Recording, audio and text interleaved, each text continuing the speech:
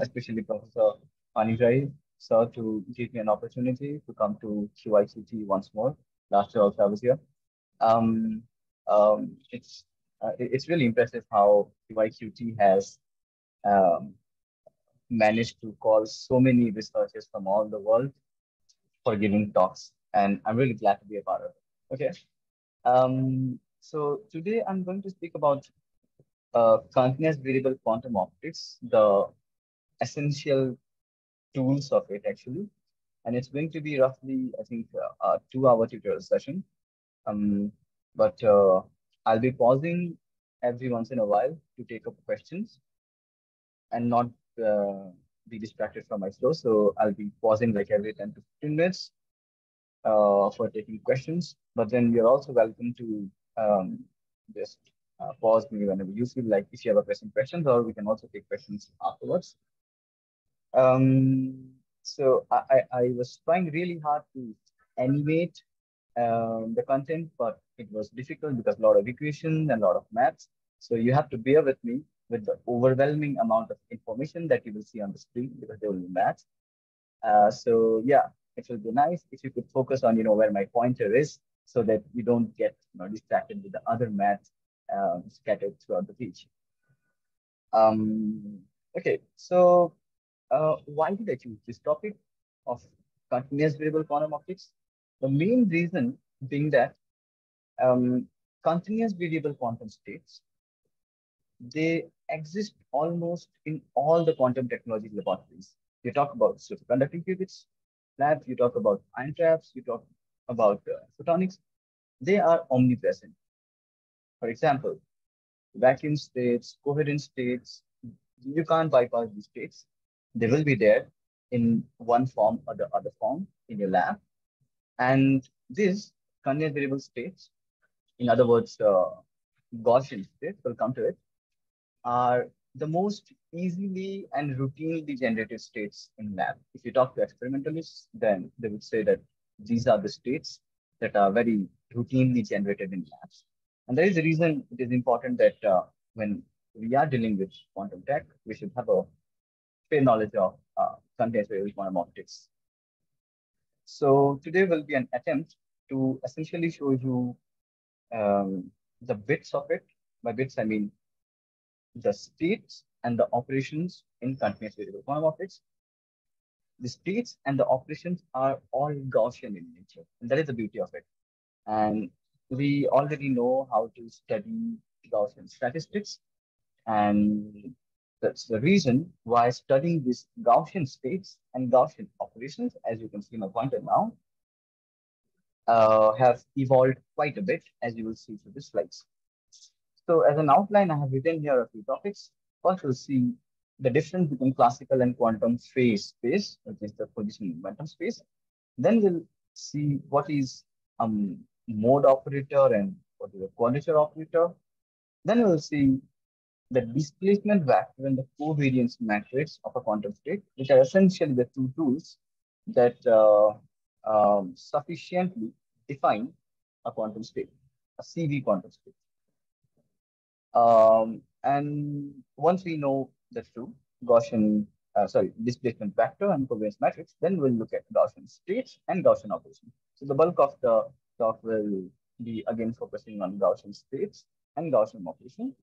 And finally, I'll leave you um, with one slide where you will see that this continuous variable states and operations are indeed a powerful toolkit for realizing quantum computation, and which comes by the name of continuous variable quantum computation. And recently, last year, in 2022, there was a paper from the company Xanadu where they demonstrated quantum advantage using continuous variable quantum optics again.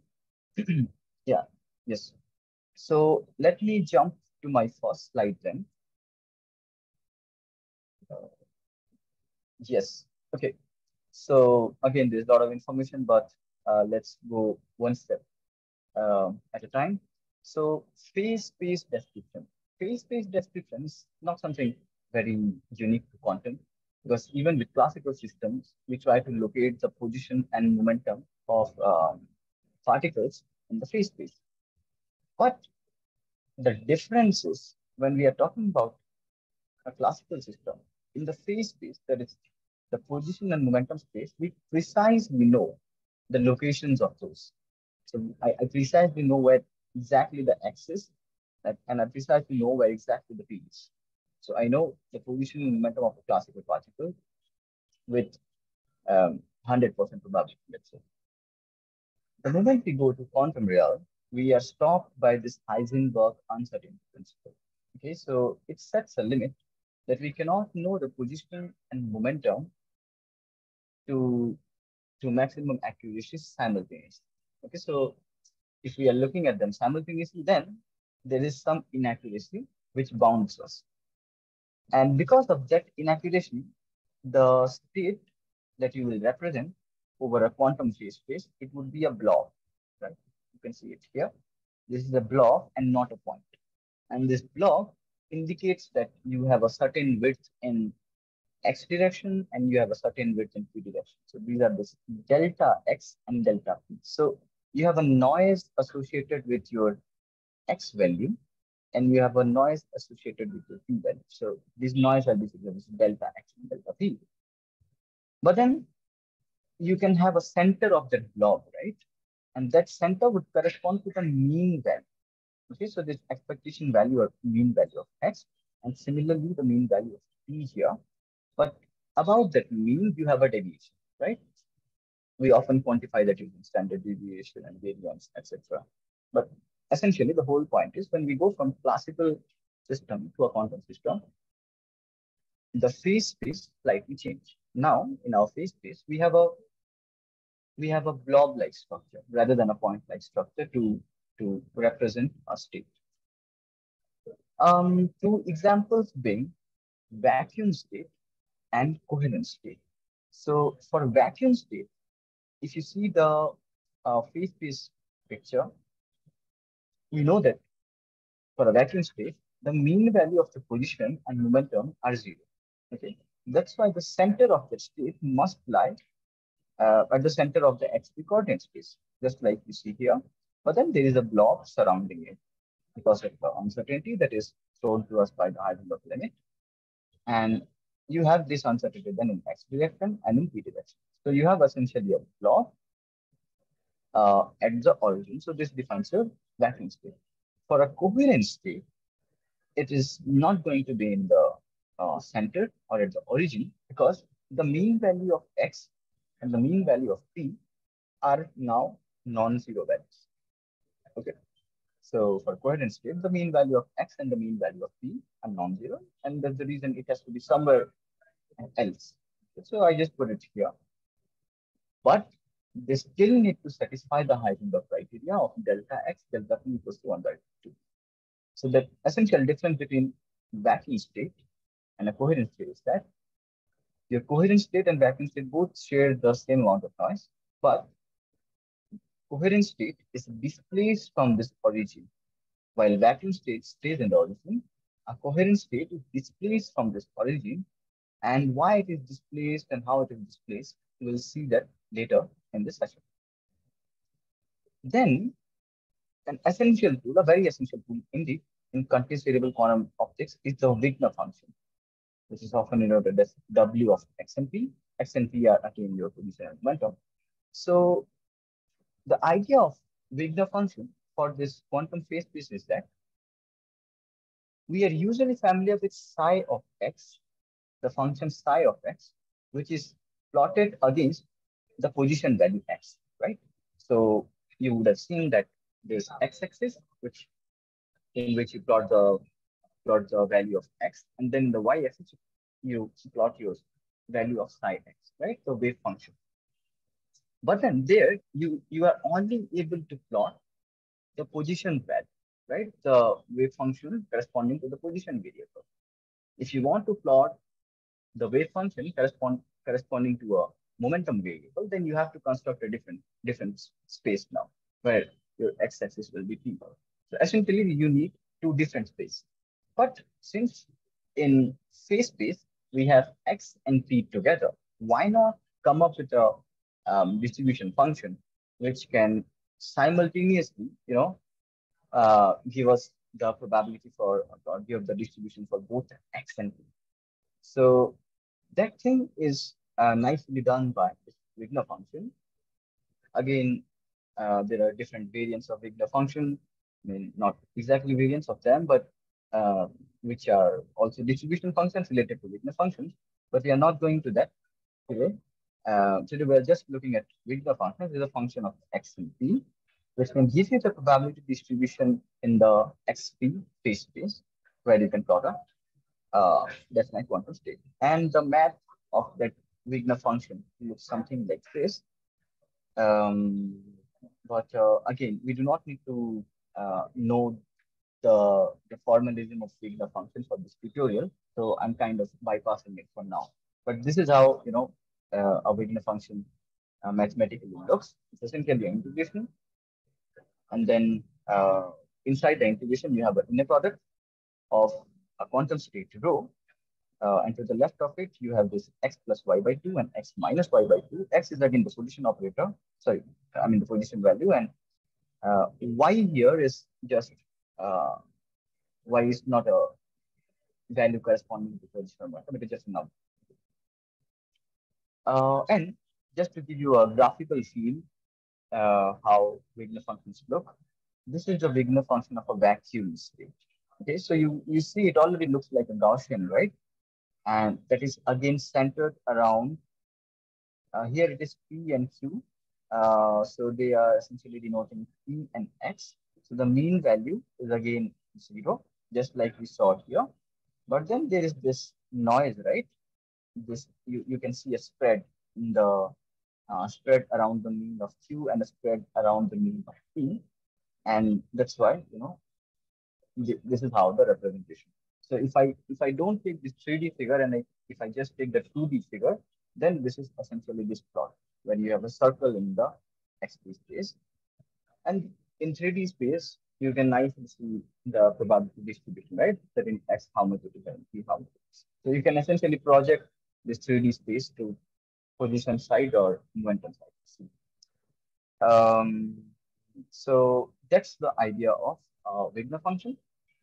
So what are the key things that we can take away from this first slide?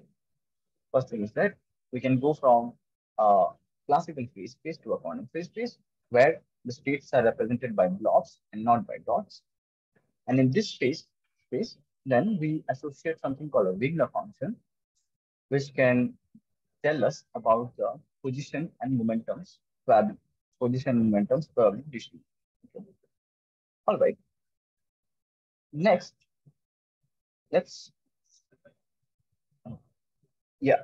So now is the right time to get into the formalism of CV quantum optics. CV stands for continuous variable, and then quantum optics is a wide field of research these days. So continuous variable quantum optics. So like many other things in physics, even this topic starts with a harmonic oscillator. Okay. Yeah. So it's CV quantum optics. A good point to start from harmonic oscillator. And if you have studied it before, then you might know that for any given mode K, we can associate a annihilation operator and a creation operator, right? AK and AK diagram. So K is just a mode index. And what is a mode? Yeah, the meaning of mode could be very confusing.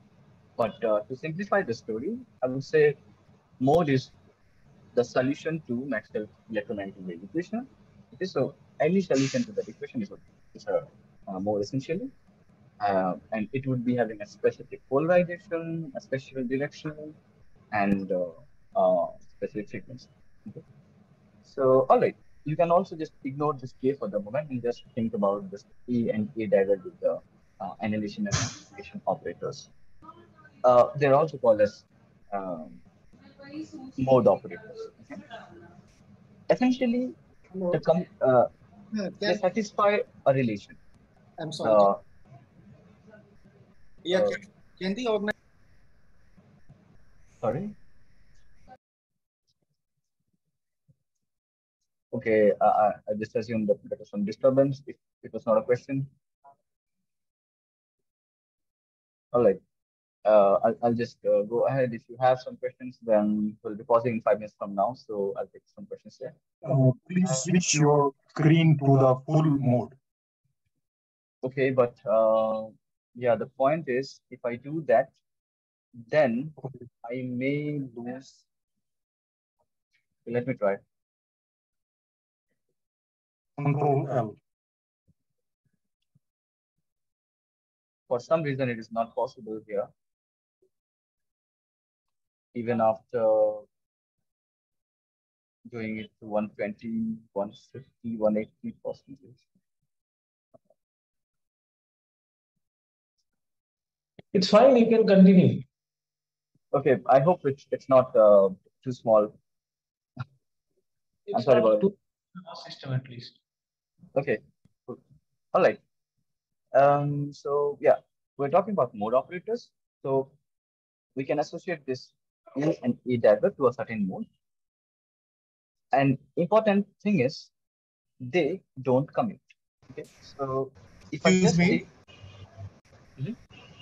Hi, Professor Barik. Can you please explain me how you define this any general quadrature? I can see the math here, like we are using the commutation relations that I can really understand. But like any general quadrature of this type, like it will be just a wave function, simple wave function. Isn't so? uh, thank you for your question, Dipanshu. I really appreciate it, but then I'm yet to come there. So if you could wait for that, I would appreciate it. I'm yet to come to the point of what is it operator. Okay, fine, no issues. Actually, I was curious to look at the general expression because the entire slide has a lot of information in it. Yeah, No yeah, issues. I really know. I mean, I actually wanted to animate it, but it's a lot of equations, so I struggle with it. So that's why I have to put overwhelming amount of information in front of me. Yeah, Anyway, yeah. Thank you so much. so yeah, so once you define this A and A diagonal mode operators, then we talk about their commutation relations. So you can see two different modes. Okay, if you have two different modes, K and L, then their mode operators commute. So AK and AL commute, and AK dagger and AL dagger commute. Okay, so if you have different modes, then their mode operators commute for sure. If you have same mode, okay, then A dagger equals to 1.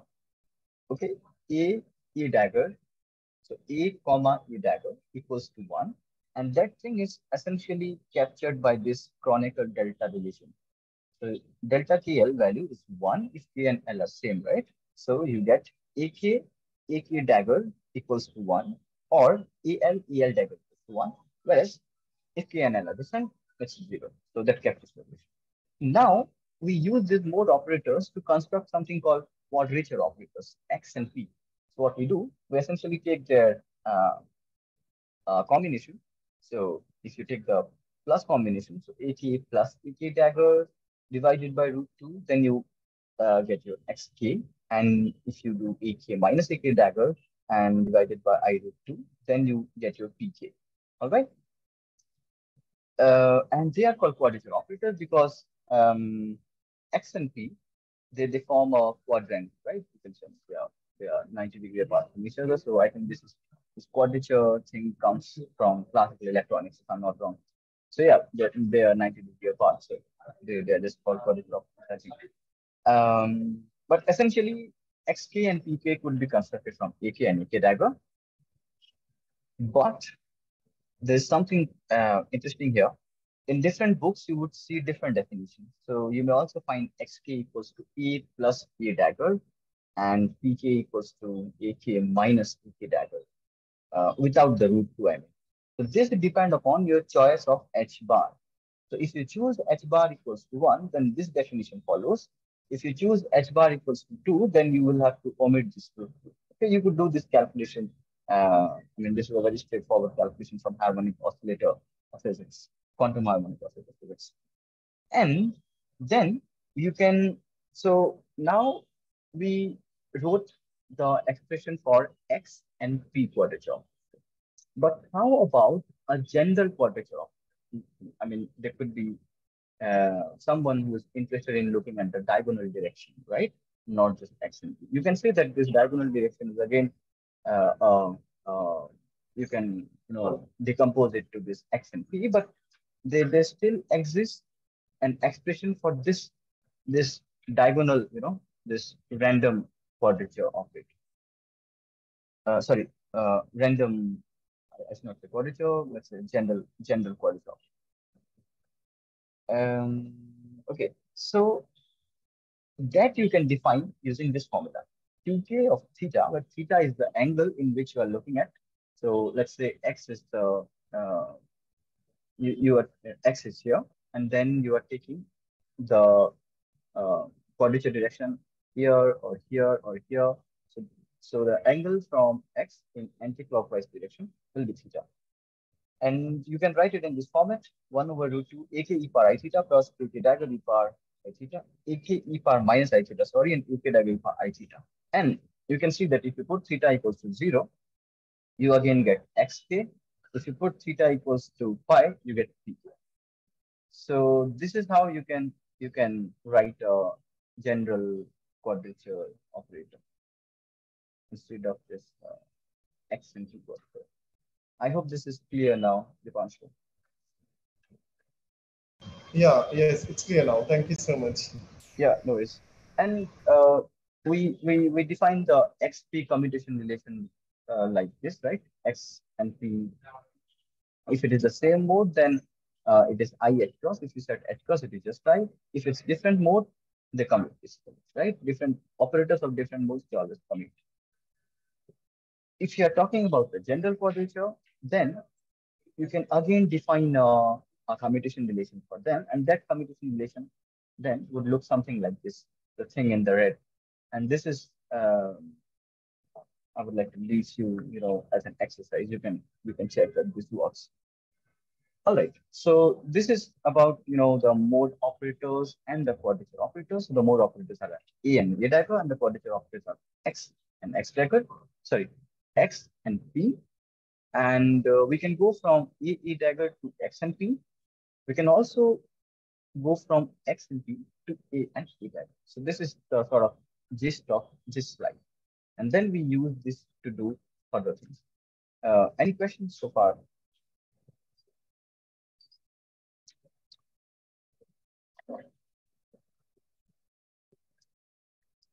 Okay, so I believe everybody's kind of getting what I'm telling them. All right, so let me go to the next page. So next page. Okay. Um, yeah. All right. A convenient way to describe a bosonic system is through a vector of quadrature operators. Okay. So now we saw just in the previous slide, we saw X and P operators and then A and A dagger operators. So let's come back to X and P operators. Okay. So suppose you have many modes. Okay. Let's say you have a N mode quantum system. So for each mode, you have a X and P, right? So X1, P1, X2, P2, likewise X and Pn. Now, all these modes you can contain within one vector. Okay, and that vector we often call as quadrature vector. Some people call it displacement vector as well, but I'm saving that name for something else. You would see later. So I will call this a quadrature vector, which essentially contains the x and p quadratures of all the modes of a n mode system. Okay, so R will essentially be a vector of 2n cross 1 ordered, right? Yeah, because for each mode you have two quadrature. Okay, so R will be a 2n cross 1 vector, and it would have this x and p operators for each mode. This hat thing here, I think it's more relevant if I put the arrow rather than a hat, because even though x and p's are operators, I'm storing them now in a vector form. So uh, forgive me for this typo. Okay. All right. So now, how about the commutation relation between these? We know that there exists a commutation relation between x and p1. There exists a commutation relation between x1, x2, p1, x2, etc. Right? So there is exists commutation relation between all the operators. So a nice way of putting them in a compact way is this. RKRL is I times this omega KL. So when I learned this for the first time, I struggled. I mean, even later, I struggled to understand this business. I mean, how this compact relation describes the commutation relation of all axes and p's inside this R vector. So let's take a moment to look at that. So what is RK and RL here? RK and RL, they essentially represent one particular element of the R vector. Okay. So RK and RL, they are not two different quadrature vectors, remember. They are two different elements of a single quadrature vector. Okay. So let's take, for example, uh, um, a two-mode system. Okay. So a two-mode system will have, sorry, will have x1, p1, x2, p2. All right. So this is my R now. It's a two-mode system. So R has x1, p1, r2, p2. And then x1, I denote as r1, p1 would be r2, x2 would be r3, and p2 would be r4.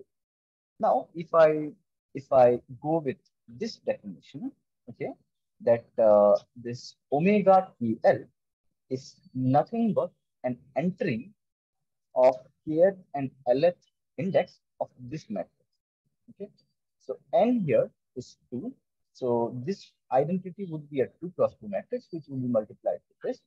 And if you multiply identity with this, then we get a two-mode sigma, two-mode omega matrix, which is this 0, 1, 0, 0, minus 1, 0, 0. Okay. All right. Now let's see how the commutation relations behave. So R1, R2. Okay. R1, R2 is essentially R1 for X1 and R2 for P1. So X1, P1. And we know that for the same, for a single mode, X and P's commutation is I, right? H cross we have taken as 1, so it is I. So I write that as I into 1, and then it is nothing but sigma 1 to element. I mean, sigma 1 to element, you can see denoted as 1 here, right? Sigma 1 to sigma 1 to is 1. Similarly, R1, R3 corresponds to X1, X2. And since they are from two different modes, it is essentially 0, they commute. And then it is 0. So that corresponds to your omega 1, 3 as per this KL definition, right? And you can see the omega 1, 3 here is 0. Sorry, 1, 3 is 0. 0. And likewise, you see it for P1, X, sorry. You can see it for, I can't see the last one, but I guess it is uh, R2 and then R1. Okay, yeah, R2 and R1. So that corresponds to P1 X1 commutator, which we know has to be minus I, right? XP is I, so PX is minus I, and that is given by the omega 2, 1 matrix element. Okay, and so on. So this compact relation nicely describes the canonical commutation relations for all the operators contained, for all the X and P operators contained inside a quadrature vector. All right. Okay, so I hope, I mean, in this slide, there's nothing much than just the definition of quadrature vector. So we have a R vector, which essentially contains the X and P quadratures of a, let's say, N mode system.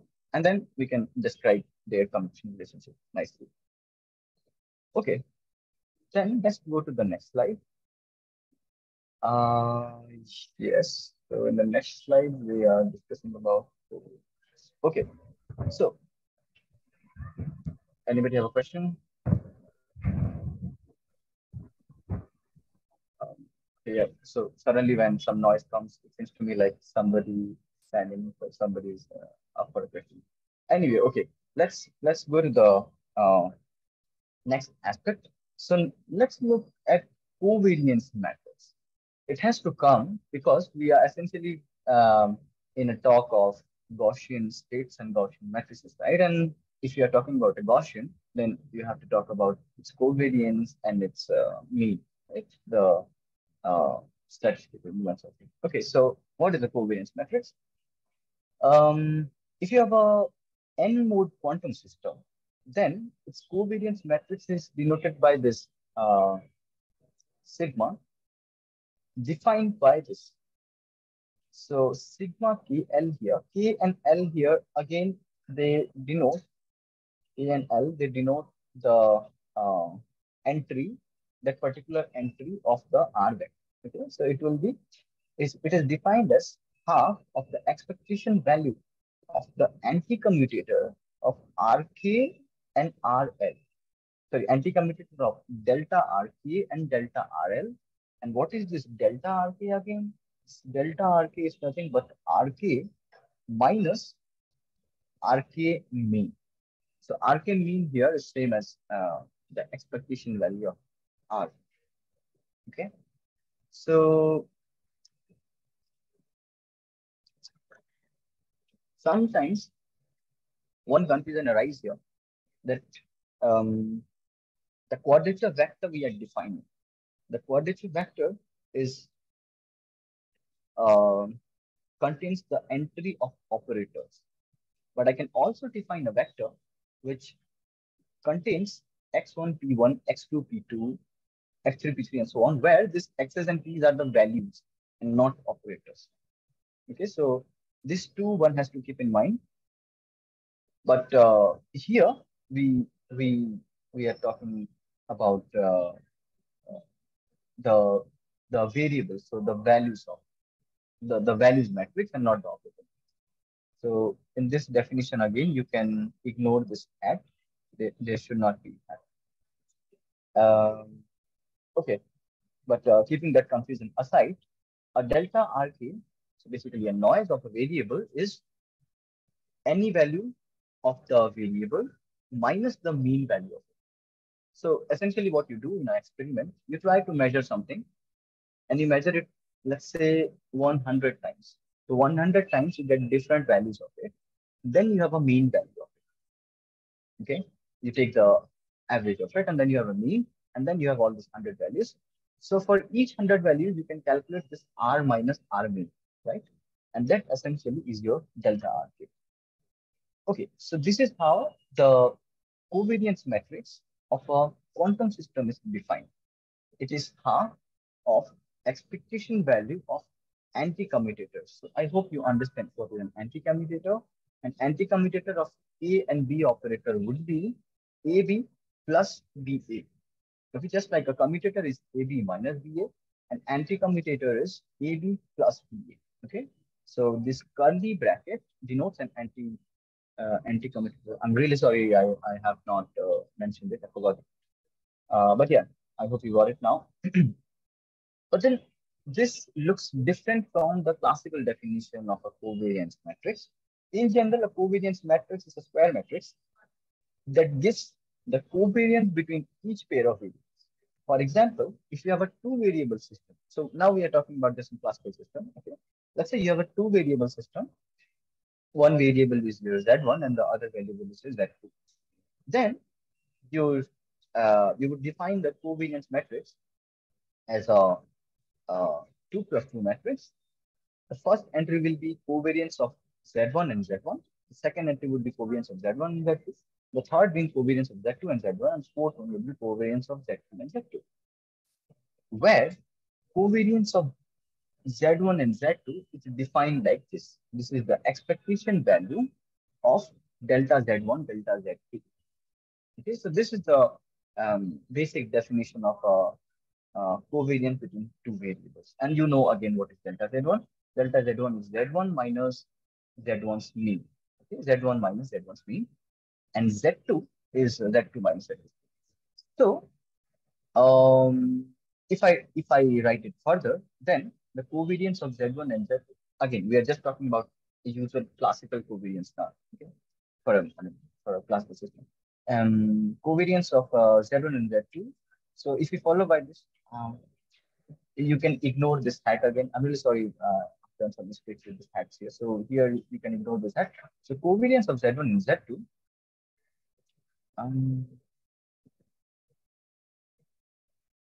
Okay, all right. So there's something of a catch here. See, if Z1 and Z2 are just two variables, okay, classical variables, then their covariance is defined as delta Z1, delta Z2. All right. That's it. But if it is a quantum operator, so if these are operators, then for those, their ordering sort of matters. And that's why it's better to consider both the order. Okay. So delta Z1, delta Z2, and delta Z2, delta Z1, and then divide it by 2. You divide it by 2 because you sort of want to take the average of those two. And there is a reason we use a commutator in the definition rather than just, delta RK and RL here. So the whole idea is we take care of, this ordering, this operator ordering effect when we define the covariance matrix for a quantum system, because the values are again the values from operators. So covariance matrix of a quantum shapes, that's why I have this anti-commutator inside it. And if I follow that, then, the sigma for a two-mode system would essentially look something like this: half into delta RK, commutator's expectation value. Then the second term is uh, with delta RK, delta RL. The third one being the delta RL, delta RK, and the fourth one is delta RL, delta RL. Okay. Now, the first one, delta RK, delta RK, this commutator, what would it be? So it would be again delta RK plus delta RK, delta RK, right? AB commutator is A comma B's commutator is AB plus BA. Here A and B are same. So essentially it is going to be delta RK the square, right? Um, delta RK. Yeah, essentially it will be 2 times delta RK square. Okay. And that is why if you divide it by half, that 2 would be cancelled. And here you would just leave with this. So again, there's a mistake. Terrible. So this half should not be here. This half should only go with the off diagonal terms, and they should not be in front of the diagonal terms, because in the diagonal terms, what you have after the first step in the diagonal step, what you have is you have 2 times delta RP squared. So this half from the left of the bracket multiplies, and then you just get delta RK square. And now you know that this delta RK square is nothing but the variance value.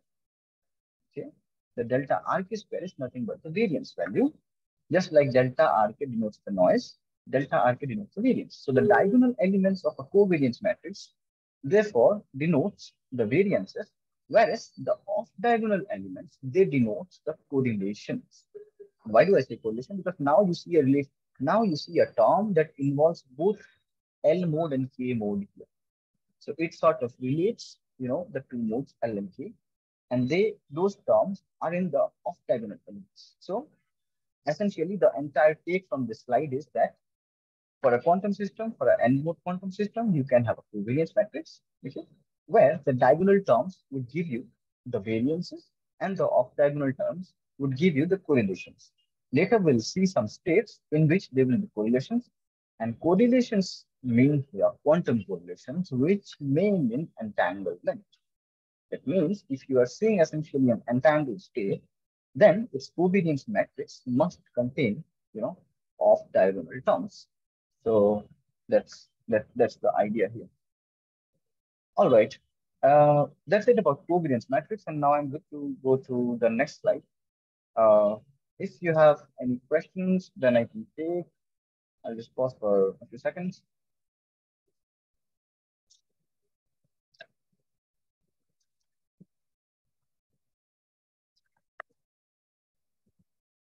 All right. I think you guys are with me. So let me move to the next slide. And in next slide, we'll talk directly about Gaussian states. Okay, so far we saw what is a covariance matrix, right? Does someone have a question? Because I can hear some noise. Excuse me, sir. Yeah.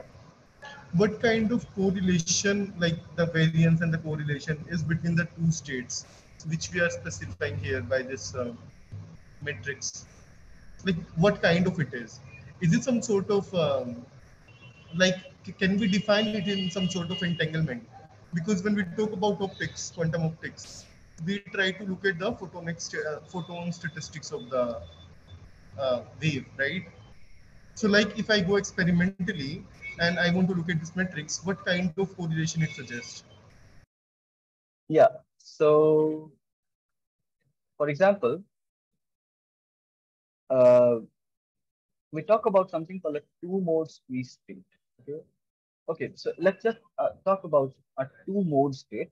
Okay. So you have a state, I mean, which has two modes. Okay. So now you have two-mode state, and this guy has x1 p1 and this guy has x1 p1, right? Sorry, this guy has x2 p2. This is mode one. This is mode two. X1 p1 and x2 p2. So suppose my x1 equals to x2 or p1 equals to minus p2. So if x1 equals to x2, then I say there is a direct correlation between the position of the first mode and the position of the second mode. And p1 equals to minus p2 will correspond to there is a direct anti-correlation between momentum of first mode and the momentum of the second mode. Okay, so you see this kind of. Okay, sir. Thank you. Yeah, I hope that made some sense. All right. So we looked at the covariance matrix, okay, of a quadrature vector. We can also talk about then the displacement vector or the mean of, sorry, let me go back to the past slide because I think I missed something. So, okay, in this slide, this R was a quadrature vector, right? Which essentially describes our quantum state. And then we saw that for this quantum state of any mode, we can define a covariance matrix, but then we can also define a displacement vector or a mean vector. Okay, and that mean vector would be nothing but just a vector having the mean of this operator. So I mean, it would be x1 mean, p1 mean, x2 mean, p2 mean, and so on. So for every quadrature vector, every quantum state, we can now define a displacement vector or a mean vector and a covariance matrix because these two will be needing for Gaussian space. Okay, so a Gaussian distribution is one which can be completely defined by its first two moments, mean and variance. All right, and it is defined as following. So suppose you have a distribution of variable y. Okay, and then this Gaussian distribution will be defined by its first moment, which is the mean of y, and the second moment, which is the variance, but variance is v square here.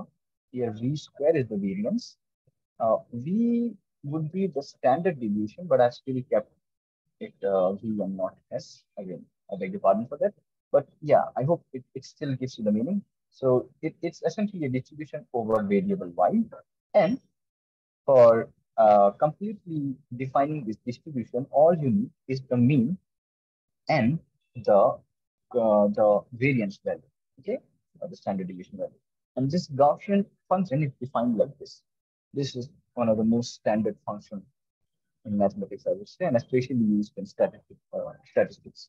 So this is how you define a Gaussian distribution. So mean and variance, these two moments are sufficient to design a Gaussian distribution. The same applies to a Gaussian quantum state.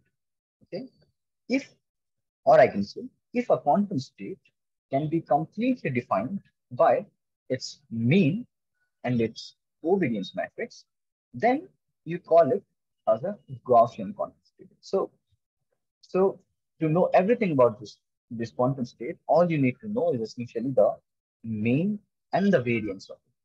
Or also to do any operation on this Gaussian quantum state, and to see how things would behave, all you would need to know is its mean and its variance. So basically tracking the Gaussian quantum state, then tracking the quantum state, then would be tracking how its mean and variance would be changed, mean and covariance matrix.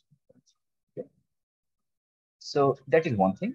So a Gaussian quantum state is completely defined by the first and second statistical moments. That is the displacement vector R and the covariance matrix sigma.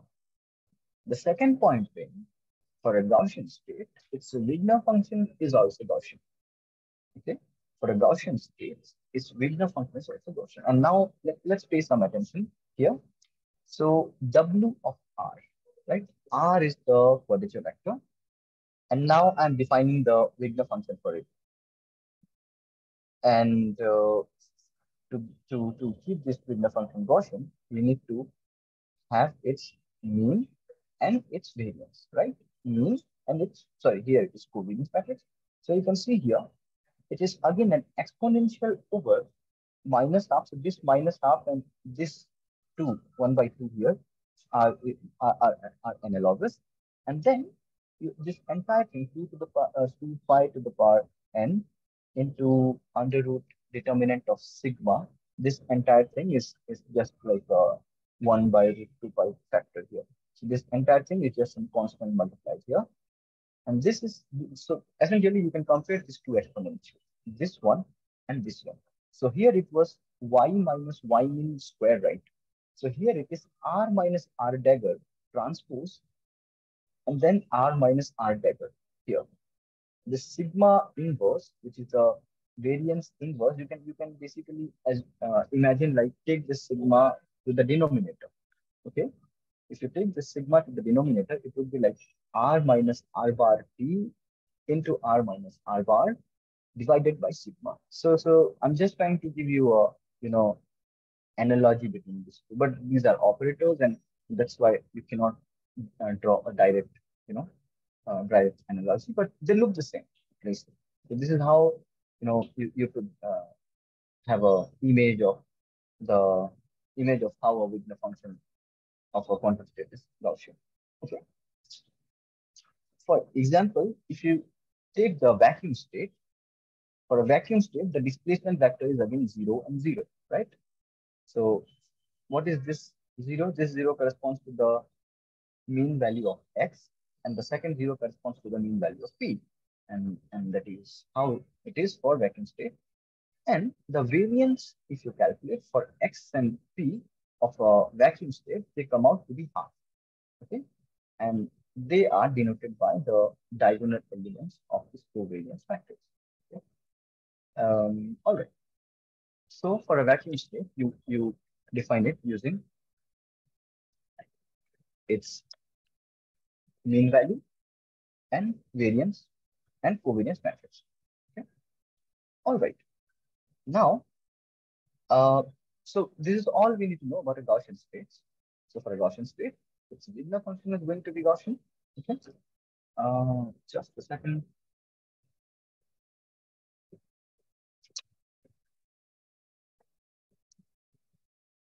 Yeah, my laptop was not plugged in, so I think now it's plugged in. All right.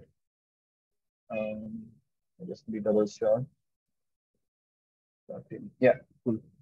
So for a Gaussian states, there are a few things I need to know, right? One, it should be completely defined by its mean and covariance. So we need to know its mean and covariance.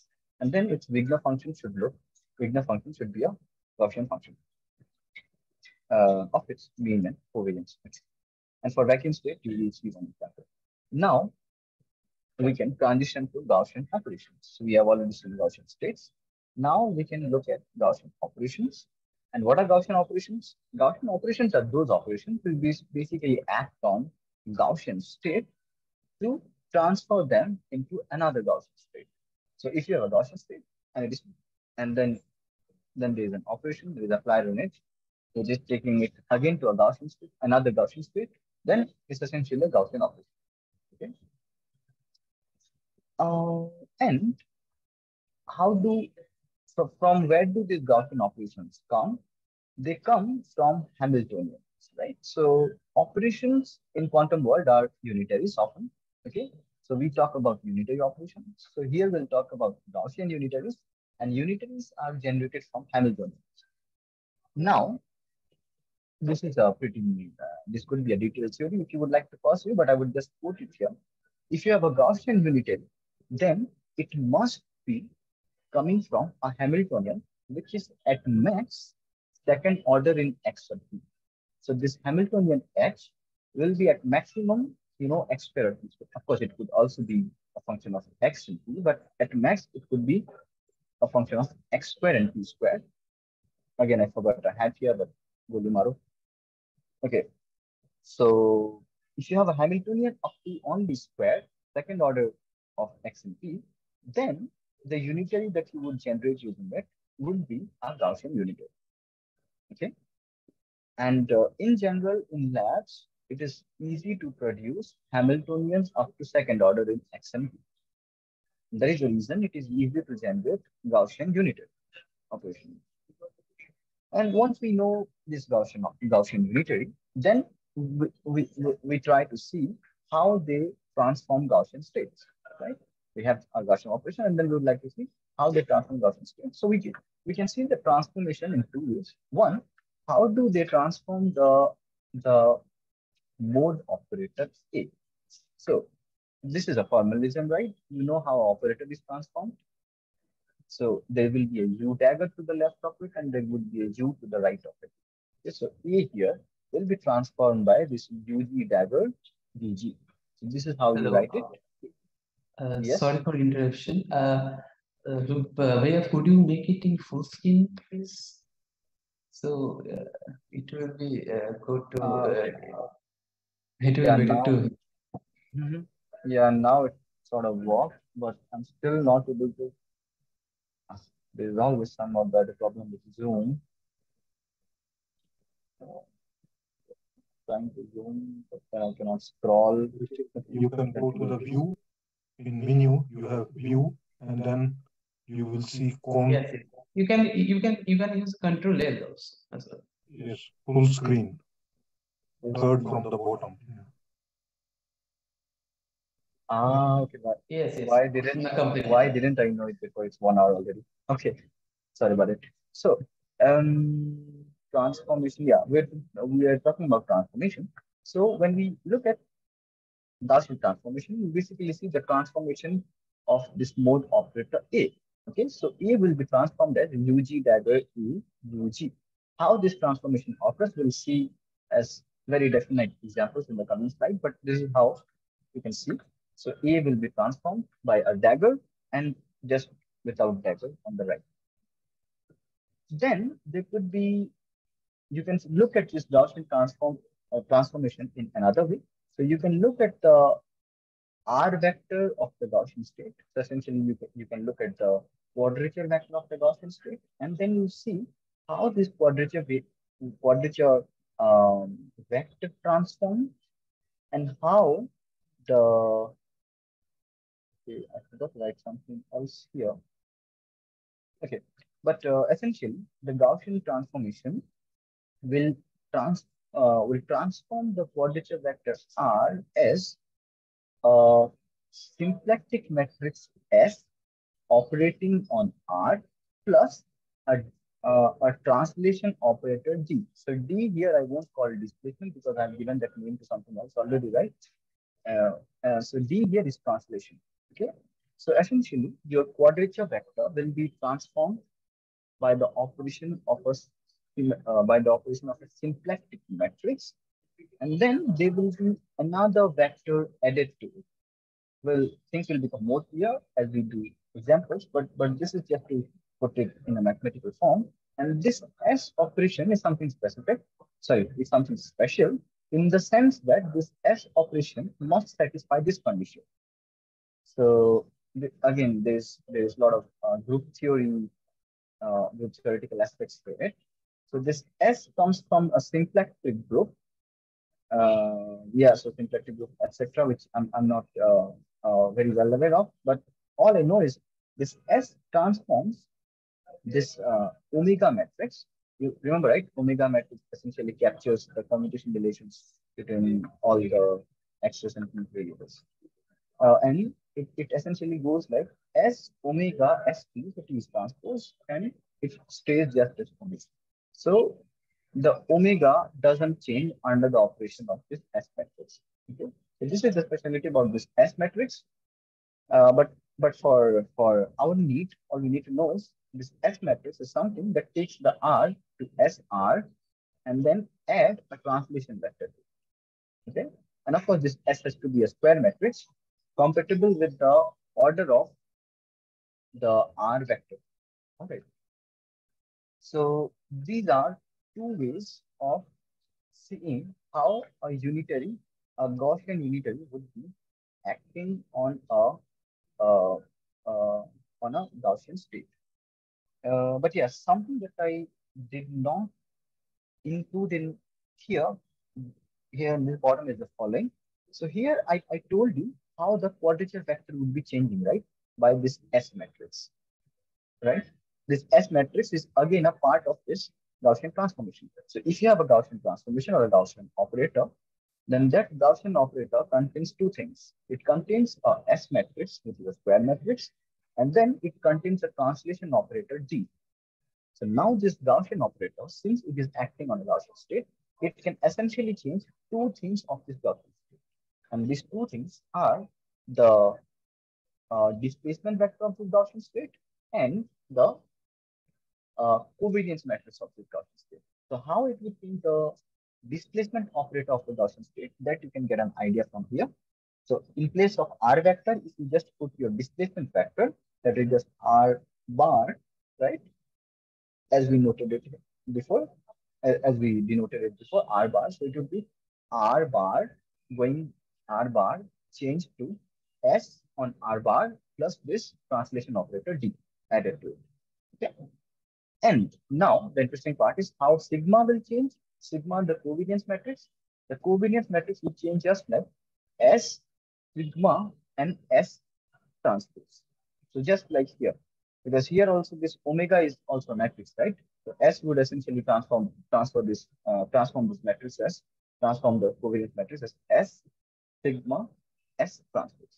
So in the next coming in the upcoming slides or PDF pages, what we would see, we would look at different Gaussian operations, and then we would see how they transform the mode operator A and uh, and in another way, how they transform the two Gaussian moments, the mean vector and the covariance matrix of a Gaussian space.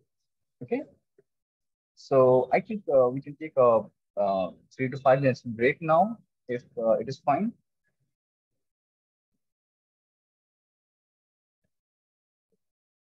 Tamal, are you there? Or Yes, I am here. yeah, so is it fine to take a 2 3 minute break? Yeah, okay, it's fine. I can Okay, continue. so it is almost 4 now. Let's meet at 4 5. I was 4 4. Okay. Okay, I can continue.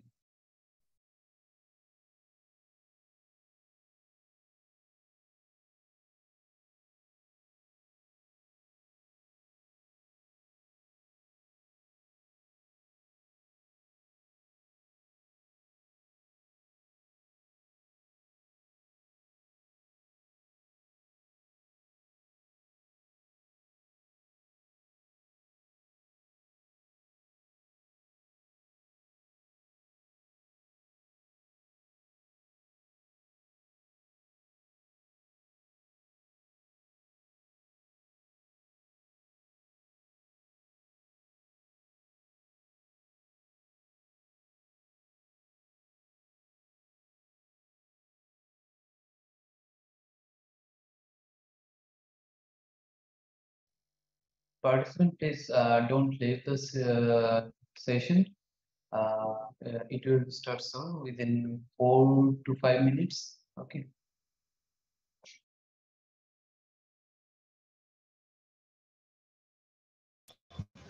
Okay.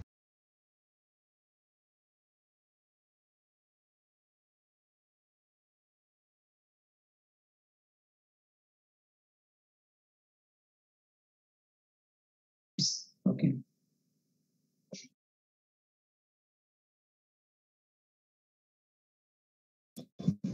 Okay. S transform the covariance matrix as S sigma S transpose. So in is fine.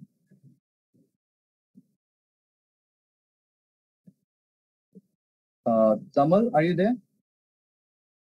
Or Yes, I am here. yeah, so is it fine to take a 2 3 minute break?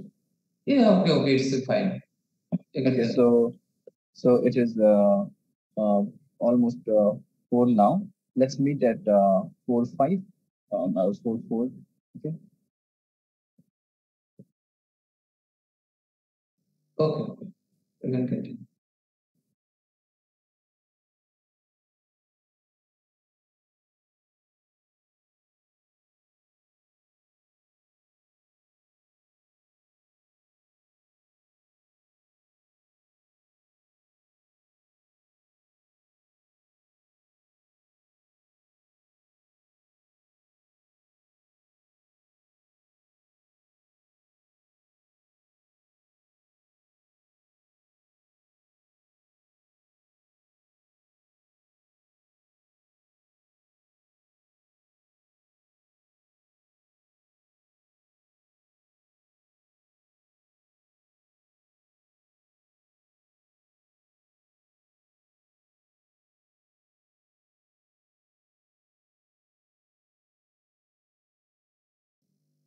Participant, please don't leave this session.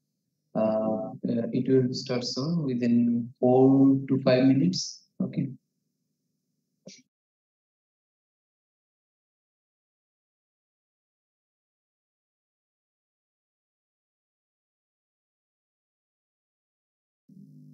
Participant, please don't leave this session. It will start soon within 4 to 5 minutes. Okay.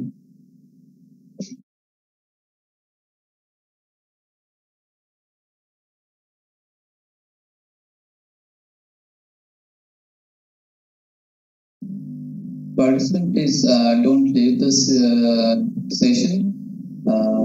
It will start soon within 4 to 5 minutes. Okay.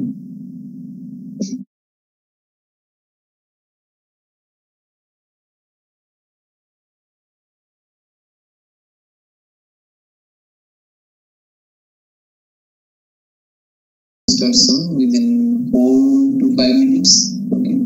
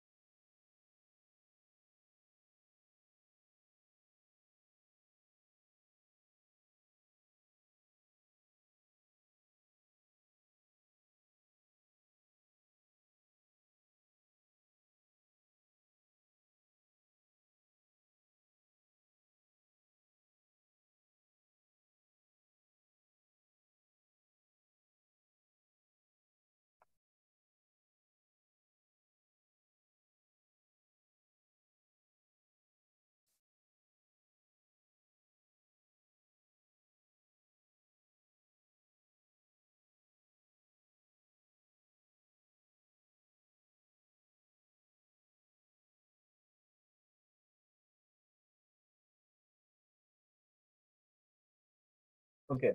Am I audible again? Yes, I can. Perfect. Okay. Can you see the top line, by the way? Because for me, it is kind of hidden Yes. by the. Displacement. Yeah, you can see the displacement, right?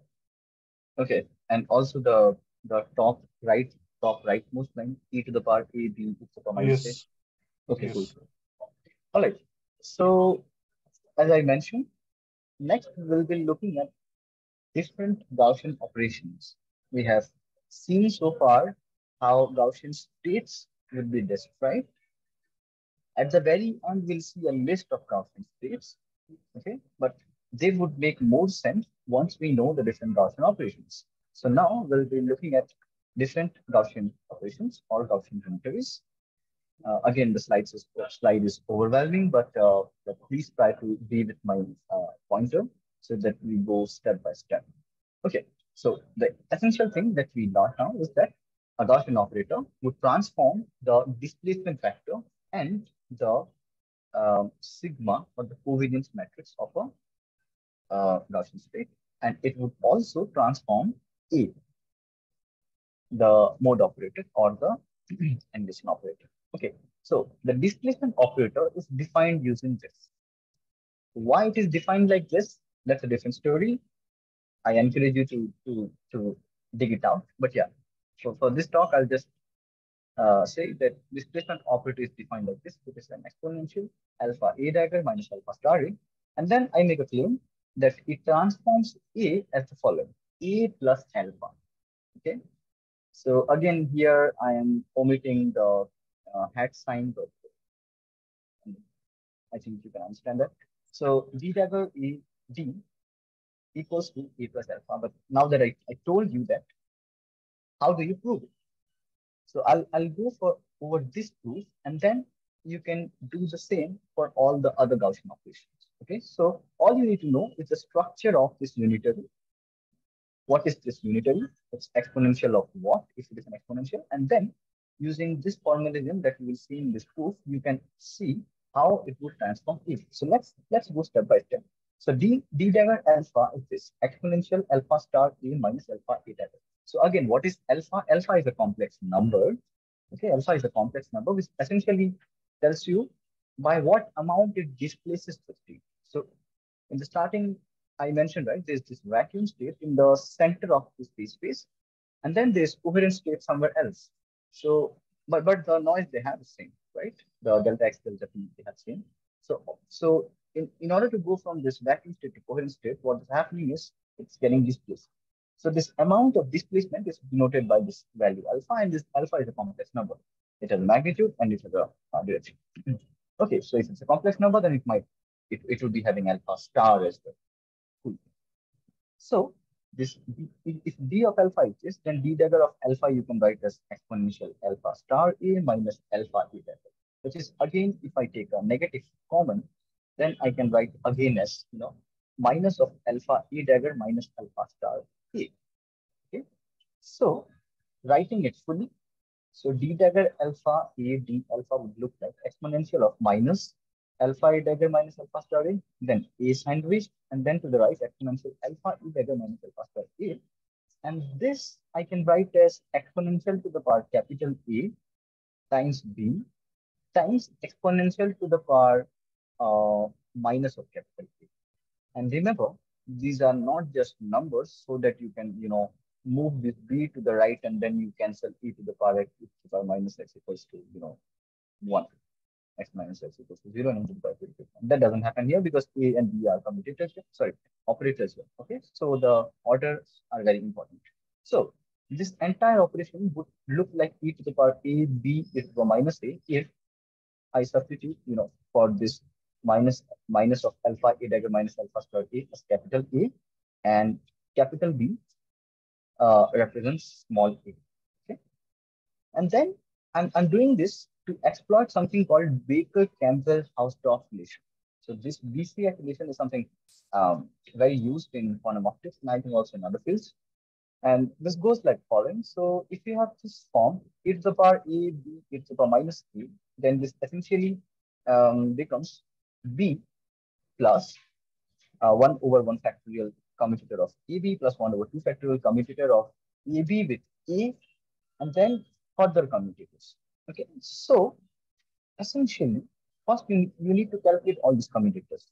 So first calculate commutator of AB and then commutator the other commutator, then compute the other commutator, and then you write this as an entire series. Okay? So let's do that. So we know what is our A and what is our B. So remember, our A is this expression minus of my. See, the negative sign here is very important. Otherwise, you will get different results. So A is minus of alpha A dagger minus alpha star A, and B is A, right? So AB here will be this commutator of this thing with A. So again, I can divide this commutator like this. Alpha is a number, complex number, but still a number. So number I can take out of a commutator. So I keep it here, alpha outside, and then A dagger commutator A. Similarly, this minus and this minus becomes plus here. So you have alpha star and then A. So A and A would commute, right? They are the same operators, of course. So this commutator is 0. And this commutator is -1 because A dagger commutator is 1. So A dagger A commutator is -1. And essentially you get AB commutator as alpha. And now if your AB commutator is alpha, then the commutator of AB with A will be 0. Because if you take an operator, then an operator always commutes with a number. So an operator, comma, a number, ka commutator is a 0. Okay, so that's why if AB is alpha, then AAB would be 0, and A, comma, AAB would be also 0. So all the higher order commutators will be 0. Essentially, your um, e to the power minus A would now just limit to the first two terms only, B and AB. And we know that B is A, and then AB commutator is alpha. So hence we prove that D dagger alpha AD alpha is A plus alpha. So this is how the displacement operator is transforming the annihilation operator A. And how would it transform then the operator A dagger alpha? That also you can calculate using the same approach, and it would be A dagger alpha star. And once you have this two, then you can take a linear combination of these two. So now I try to see how D dagger alpha, sorry, how D of alpha transform this whole operator A plus A dagger by root 2. Okay, so just by adding this 2, I can write it here, divide by root 2. And I can further factorize it, okay, like this. So I take A and A dagger, club them together, write A dagger plus root 2. And then I club alpha and alpha star and write it as root 2. So here I take A and A dagger as X, okay. And then you have I do some further adjustment just to make alpha plus alpha star by 2 here inside this bracket, because this then corresponds to the real part of alpha, right? Z is a complex number, then Z plus Z star by root 2 is the real part of Z. So I have just written that. And then this thing becomes this. So essentially, just by knowing this thing, how your displacement operator transforms mode operator A, you can know how it's going to transform X and how it will transform T. So now we know how our displacement operator would be transforming X and T. So X would be changing to X plus square root 2 real part of alpha, and T would be changing to square root 2 imaginary part of alpha. Okay. And what is this XP? This XP is nothing but your uh, displacement factor, right? Uh, yes, or yeah. So I can now from this relation know how my R dagger would transform. Sorry, not R dagger, but uh, the mean vector. Sorry, this is the displacement vector. Sorry, this XP here is just a quadrature vector. So how the displacement vector would change? Just replace X with X bar, P here with P bar, and then add this, these two things. So essentially, I can write it as something like this. So S is doing nothing to R bar. Okay, so S is doing nothing to R bar, but this D is adding these two things, root 2 real part of alpha and root 2 imaginary part of alpha. And that's why I took up the symplectic transformation now as S is just the identity operator doing nothing. And this D, the translation vector, is now square root 2 real part of alpha, square root 2 imaginary part of alpha. Okay. And then you can also see once we have this S, symplectic transformation, how it would transform the sigma matrix, the covariance matrix. It would transform like this, and since it is identity, S is identity, so S of transpose of S is also identity. So essentially nothing happens to the sigma, so sigma comes as it is to the outside. Okay, so this is how your R vector, displacement vector, and the covariance matrix of a Gaussian state would change under the operation of displacement operator. So just to summarize this slide again, we're talking about displacement operator. All it does is displace upon a state. We first look at its action on A, And then from A, we know its action on A dagger as well. And from this 2, we know its action on X and P. And from this 2, we know its action on the displacement vector R bar. And also, displacement operator R bar. From that, we can hook up this symplectic transformation S. And then symplectic transformation S and D. And from that, again, we know the covariance, how the covariance matrix transform. So essentially, if you know the structure of the displacement operator, the mathematical structure of the any Gaussian operator, then we can, know um, how it's going to change the Gaussian state by changing its mean and variance, or the displacement vector and the covariance matrix. All right. So, any question on this thing?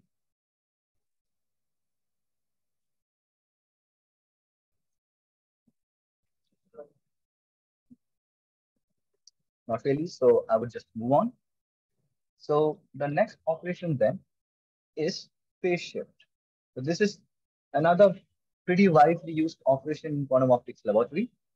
And we define the unitary of it as this. So R of theta is defined as exponential to the power minus I theta n cap. N cap here is a number operator, which is again A dagger A. I have not written it here, but I assume that you know the number operator n is A dagger A. So this rotation operator R of theta is essentially rotating a quantum state, and we'll see how it rotates again to the math. But the claim is that it rotates the mode A by this amount, theta, just like this. So A transforms to e to the power minus I theta A. And we have already seen in the previous slide how this is done through the Gaussian transformation, right? You do all this Baker transfer thing and you can calculate this. Once you know this, you can then know how it would change X and P. And if you do the math correctly, then you would see that X changes to X cos theta plus P sin theta, and P changes to minus X sin theta and P cos theta.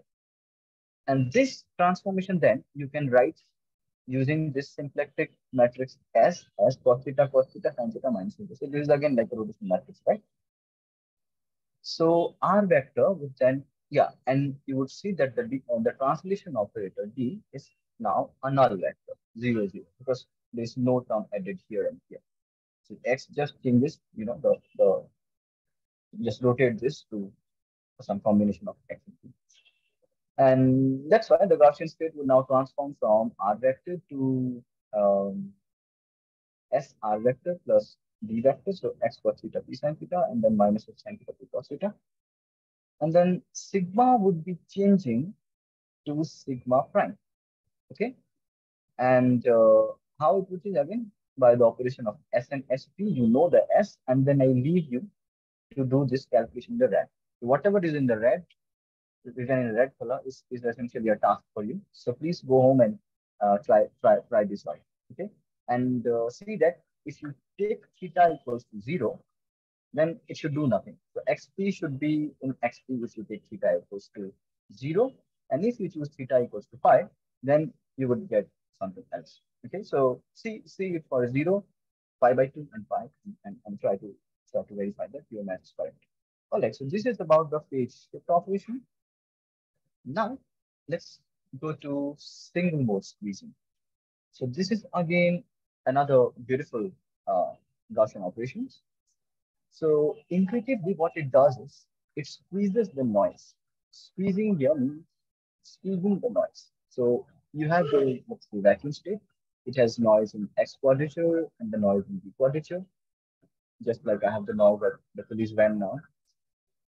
So the noise of X quadrature and the noise of P quadrature. But the squeezing operator comes, and then it can squeeze the noise in X, okay, at the expense of anti-squeezing the noise in P. So the overall noise has to satisfy the Heisenberg relation. Delta X, delta P, the product must be greater than h power by 2, but there is no restriction on how less delta X could be, right? You squeeze delta X, and at the cost of anti-squeezing delta P. So increase the noise in P, decrease the noise in X, or you could go the other way around as well. So this is what the squeezing operator does. But I'm here mostly focusing on the math part of it. So I'm showing you the math again. So this is how the squeezing operator looks. So exponential R E square, E dagger square. Okay, and then you do the unitary transformation on the mode operator, and you would see this thing. But before it, R here is the squeezing parameter. Okay, I'm sorry, I didn't mention it before. So R here is the squeezing parameter. So how much you are squeezing, so how much the noise would reduce, and how much the noise would increase in the other furniture, depend upon this R vector. This could be a complex number as well. Okay, so that would decide again, you are squeezing in this direction or this direction or this direction or this direction. Okay, the squeezing could be in different directions, and that is taken by the uh, angle part of this complex number. Okay, and the magnitude part or the real part is just the amount, the degree of squeeze. Okay, by the strength. Here, just for simplicity, I have chosen R to be a real number. Okay, but it could be complex as well, and you would see a slightly different expression for complex number. There would basically be a e power I theta here. But essentially, this is how the A would change. A would become cos h of r, hyperbolic function of A, minus sine hyperbolic function of A dagger. And then with from this, you can calculate A dagger as well with the same Baker, Campbell, Hausler formula. And then you can find x would change like this, P would change like this. So the symplectic transformation now I can write like this. Okay. So it is having the diagonal elements as a to the power minus r and e to the power plus r. And the displacement vector now is 0. Okay, so displacement vector is 0. Sorry, translation vector again is 0. So the symplectic transformation is defined by this two, and the r vector, or yeah, the displacement vector, r is the displacement vector here. This would change as this. So r would essentially be e to the so x bar p bar would change to e to the power minus r x bar e to the power plus r p bar. Okay, and sigma, the covariance matrix, would change to sigma prime because which is again S sigma SP. And this, if you denote the four entries there as sigma 1 1, sigma 1 2, sigma 2 1, sigma 2 2, then you would see e to the power minus 2r and e to the power plus 2r coming up in the diagonal. So these two entries would be changing. So basically the variances would be changing to e to the power minus 2r and changing by the amount of e to the power minus 2r and e to the power plus 2r. And nothing would be happening to the correlation. So if you talk about squeezed vacuum, then we know that in squeezed vacuum, in vacuum we know, right, how sigma looks. For vacuum, the diagonal elements are half and half. So for this, the squeezed vacuum, you would see that the diagonal here you would get a e to the power minus 2r, here you will get a e to the power plus 2r. And then you can write it as s of 2r basically, because s of r is this. So s of 2r is e to the power minus 2r and e to the power plus r here. And then this half comes out. So it doesn't really like this. So in this slide, we looked at how phase shift operation and how squeezing operation would act. So phase shift operation, it changes the angle. Okay, you can go from any direction to any other direction by this operation. And then with squeezing, you can squeeze the noise in one quadrature at the expense of anti-squeezing the noise in the other quadrature. Any question here?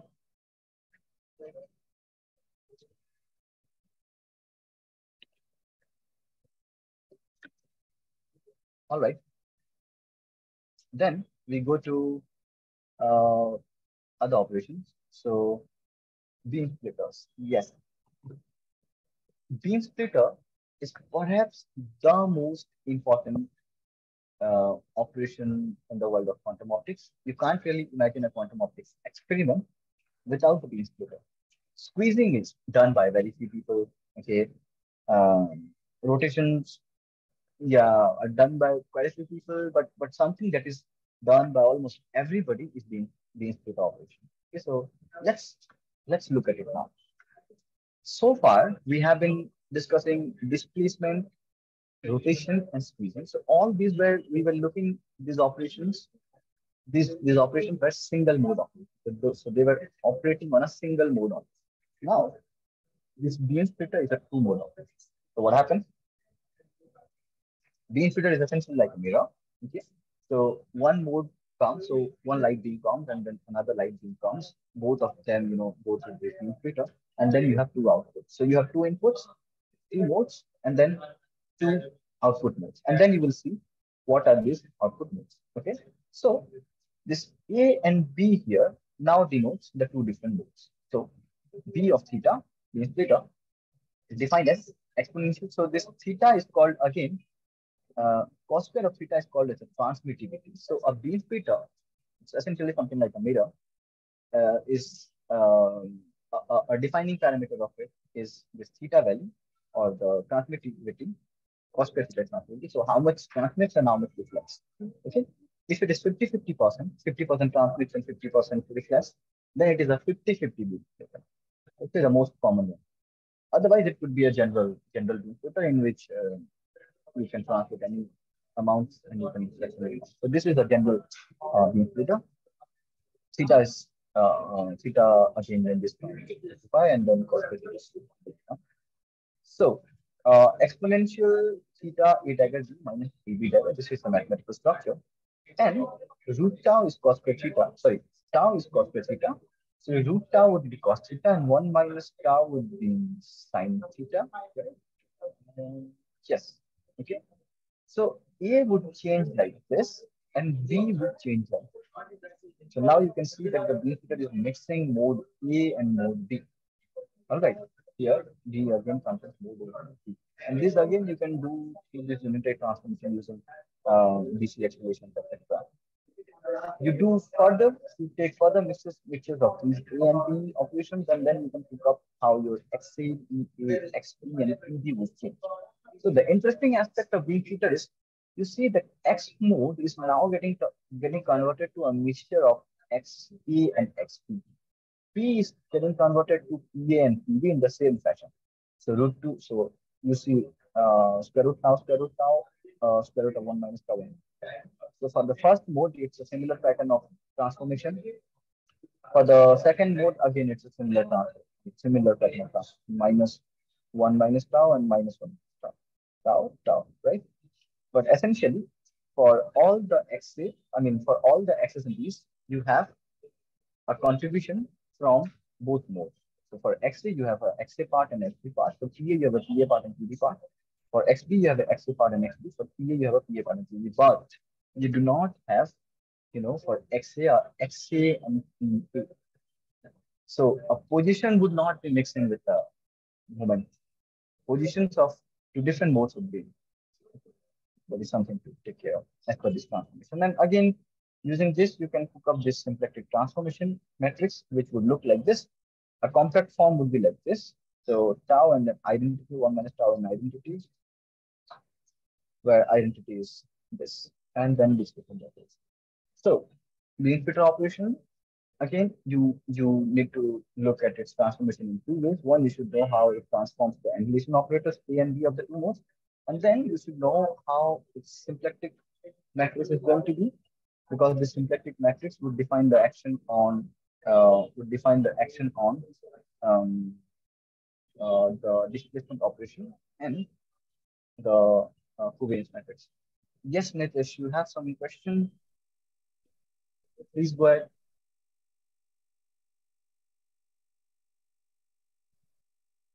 You might be muted, I'm not sure, but it shows you have raised your hand.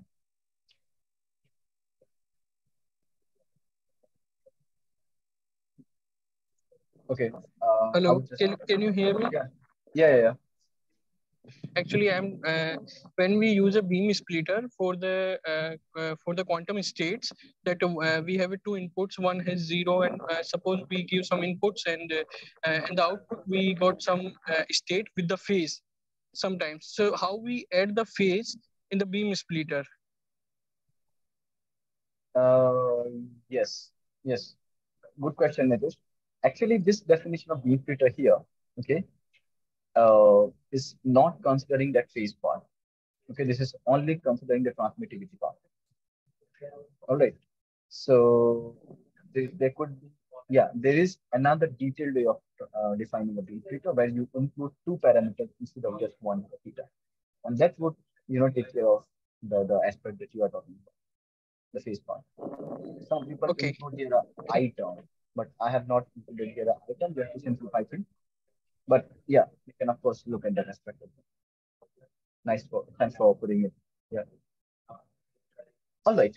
So these two operation is again a two-mode operation. So two input modes and the two output modes essentially contains components from both the input modes. Okay, something to remember. And then they have this following symplectic transformation.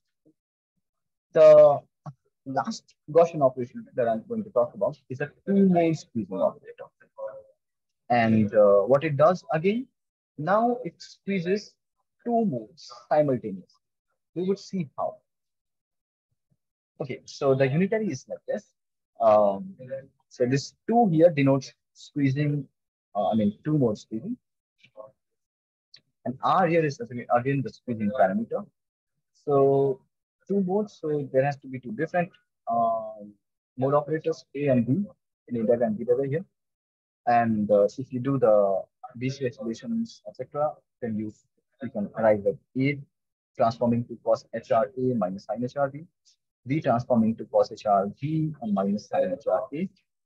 And after that, you can again get this transformation as well. XA becoming combination of XA and XB, PA becoming combinations of PA and PB, and so on and so forth.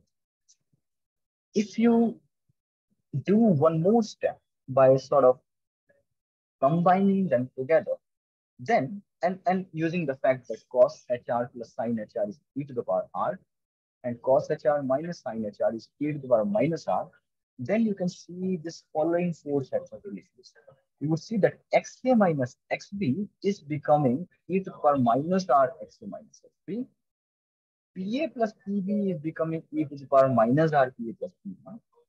And similarly, XA plus XB is becoming e to the power plus R. PA minus PB is becoming e to the power plus R. So now you can see that two modes are simultaneously getting squeezed here, right? I mean, XA, XB, sorry. So XA minus XB is getting squeezed, and XA plus XB is getting anti-squeezed. PA plus PB is getting squeezed, and PA minus PB is getting squeezed. All right. Yes, and using this again, you can write the symplectic transformation, which would look like this. Remember, this is a two-mode operator, so it has to be a 4x4 matrix. So identity here is a 2x2 matrix. Z here is a 2x2 matrix. Z is the sigma Z of the usual Z gate from Common sigma Z matrix 1, 0, 0, 1. And if you do that, it would become a 4x4 matrix. So S is this, the symplectic transformation. D is this. From this yellow color set of relation, you can see the transformation on the displacement factor. And from this S, okay, you can apply it on the covariance matrix and see how sigma would change. Okay, how the covariance matrix will change. But something interesting is to check the action of two-mode squeezing operator on vacuum states. Okay, so if you operate two-mode squeezing operator on vacuum state, then it would change like this. So you would have your diagonal terms, cos H2R, cos H2R, cos H2R, cos H2R. So there will be four of it, right? It is a 4x2 matrix. And then you will have anti-diagonal terms as well. And the specialty about these anti-diagonal terms, remember, so far we have not seen anti-diagonal terms in the covariance matrix, right? We didn't see it in any of the cases. But now we see it in the two-mode squeeze vacuum in the covariance matrix of two-mode squeeze vacuum. The anti-diagonal terms exist. That means there exists quantum correlations. And it is essentially the characteristic of an T2R state, Einstein-Podolsky resonance. So all I'm telling you is, if you operate two-mode squeezing operator over a vacuum state, over a two-mode vacuum state, so what you will get is an EPR state. Okay, what you will get is an EPR state or Einstein-Podolsky resonance. So using Gaussian quantum optics, Gaussian operator, and Gaussian states, you can generate an entangled state. Okay, which is an EPR speed. Yeah. So that you can do using a two mode squeeze vacuum speed. All right. Okay. Any questions?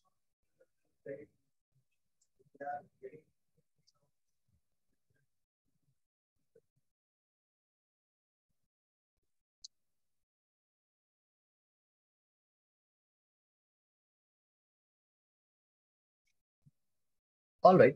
Okay. So maybe I can give you another idea about entanglement here. So here I mentioned that you can use a two-mode squeezing operator on two vacuum states, two single-mode vacuum state, or a two-mode vacuum state to create an entangled state or an EPR state, right?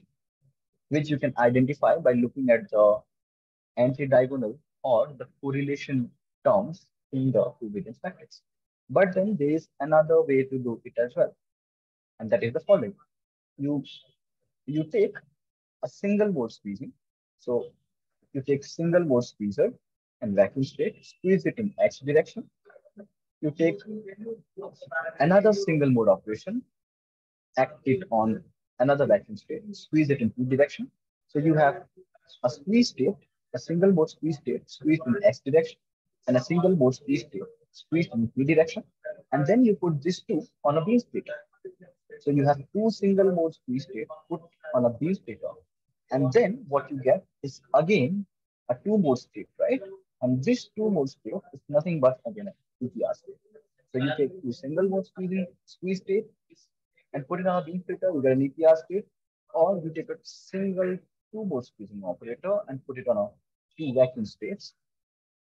Yeah, put it on a two mode vacuum state and you get an EPR state. So try to do the math for this again. So in the math, you have to apply two single mode squeezing operator, one squeezing in X, the other squeezing in P on two different vacuum states. Whatever operation, whatever outcome you get, then you take these two modes and put it on a beam filter. Okay, and then you see the output. And then for the output, you try to draw the covariance matrix, and then you would see that again gives a similar matrix. Okay. All right. So far we covered the five major Gaussian operations, namely displacement, rotation, single mode squeezing, beam splitter, and squeezing operator. Now, maybe we can summarize those using by again revisiting the states. So for every quantum state, every Gaussian quantum state at least, we can write displacement vector, covariance matrix, and this form, which is representation of well. So vacuum, we write it like this. In the Fock basis representation, we have the cat zero.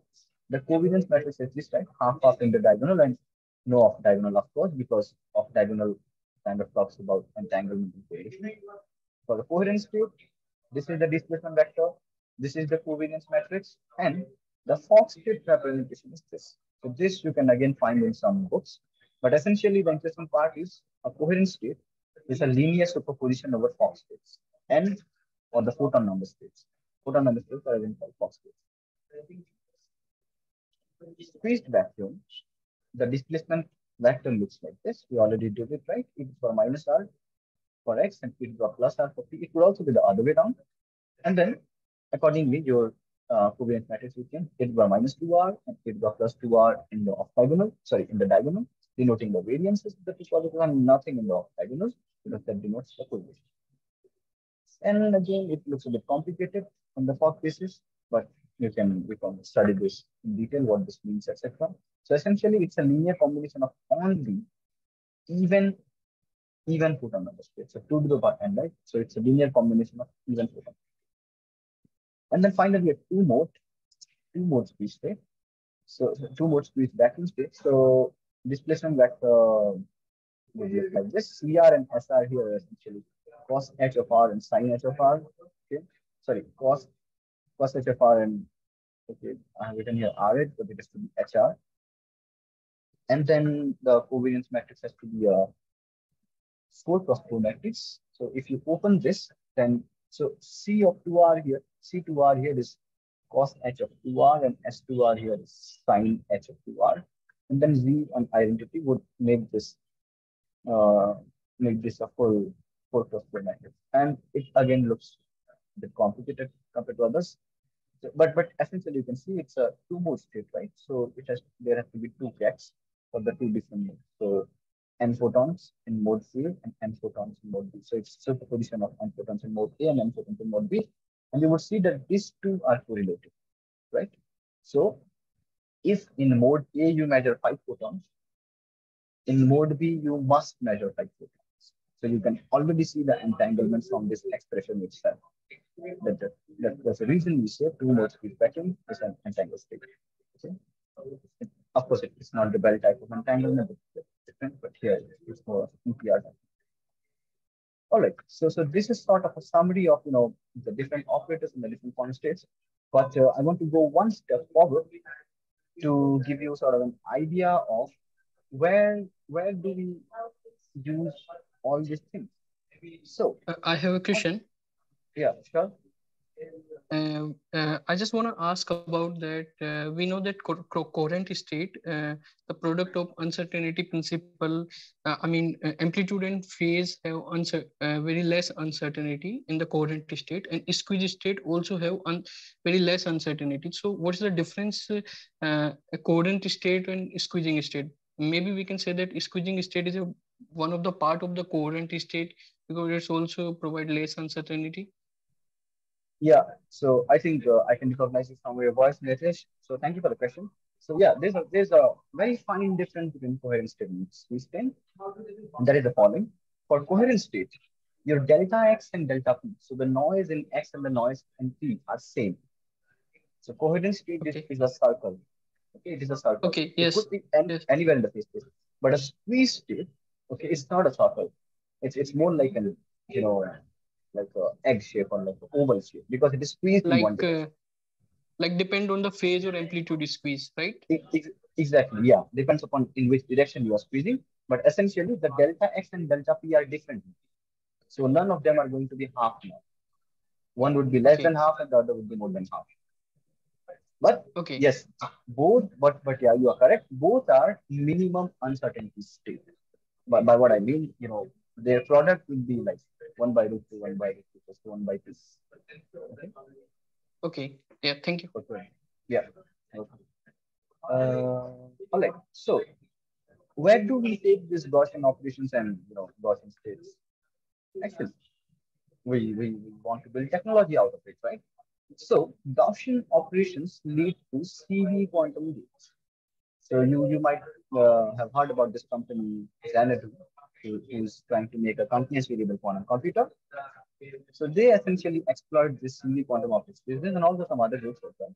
So using the Gaussian operations, you can hook up CV quantum gates, which leads to your continuous variable quantum computation. So you can see very quickly. I mean, I want you to explore this thing because this would take maybe another two more tutorials like this practically. But yeah, you have your computation basis in discrete variable 0, 1. In continuous variable, you take your x values or p values. Okay.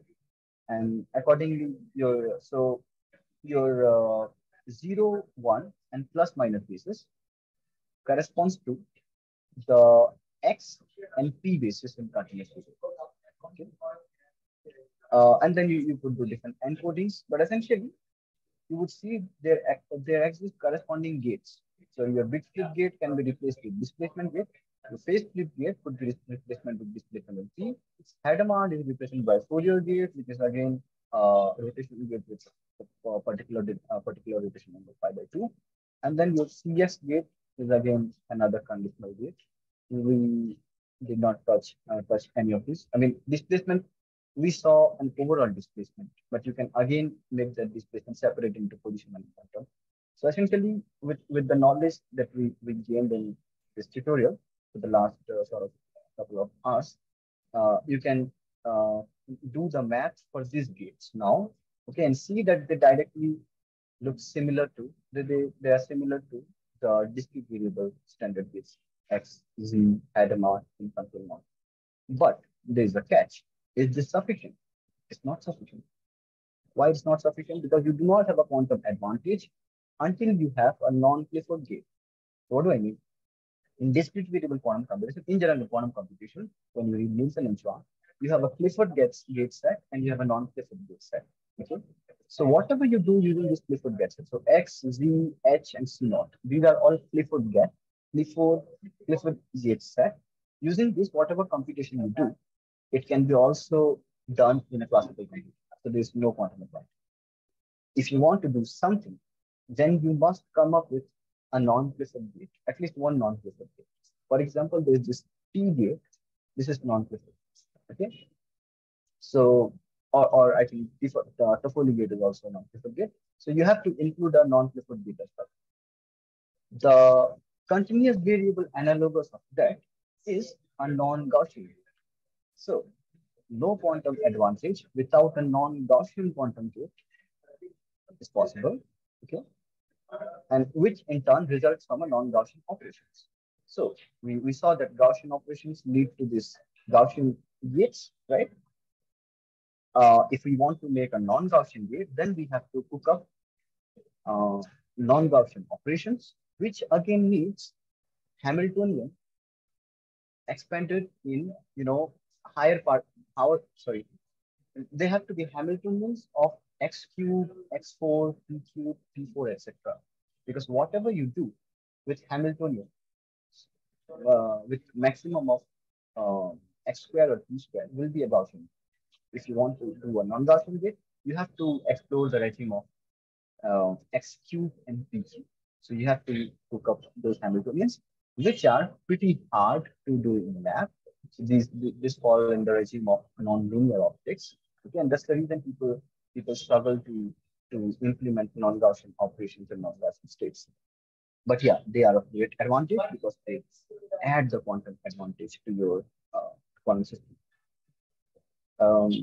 Yes, but yeah, people have demonstrated it already. People are doing improvements, and we can be assured that in the coming days, there will be non-Gaussian operations as well. So essentially, even with photonic systems, we will be having non-Clifford gates, right? And we'll be having quantum advantages, using universal photonic computation.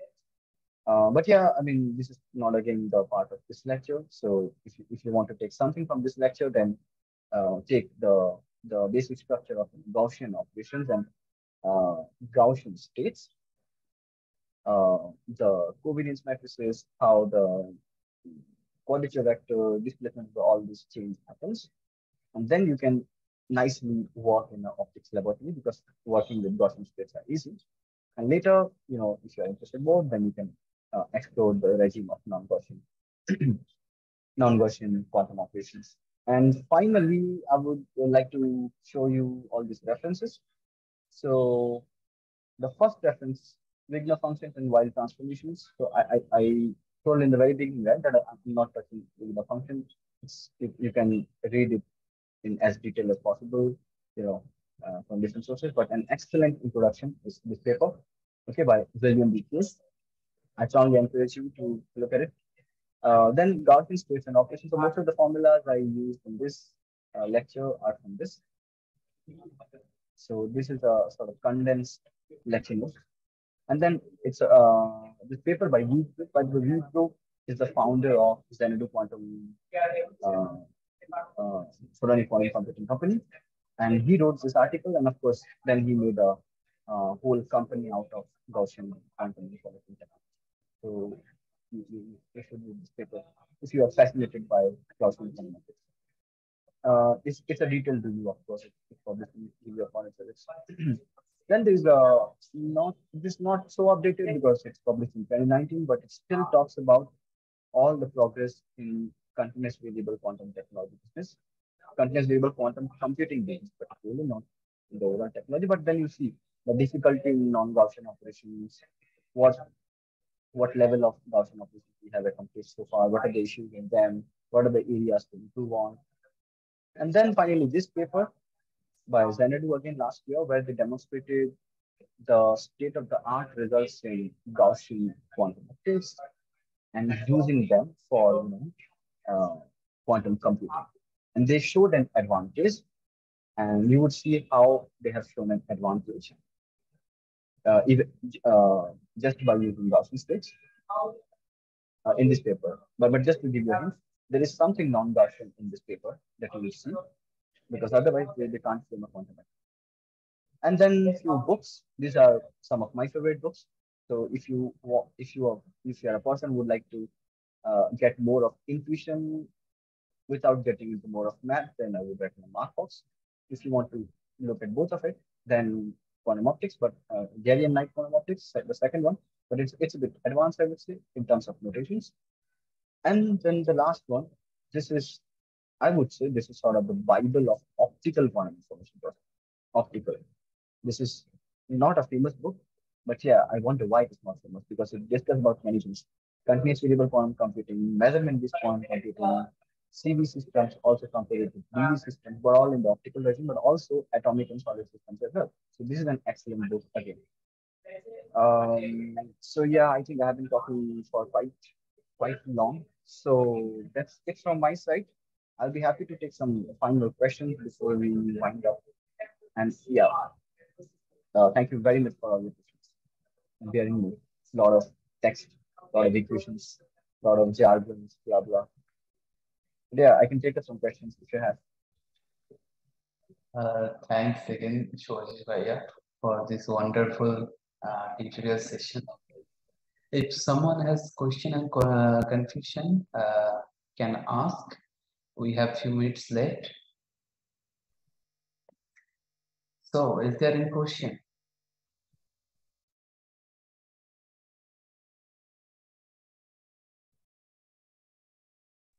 Yeah, I have a question.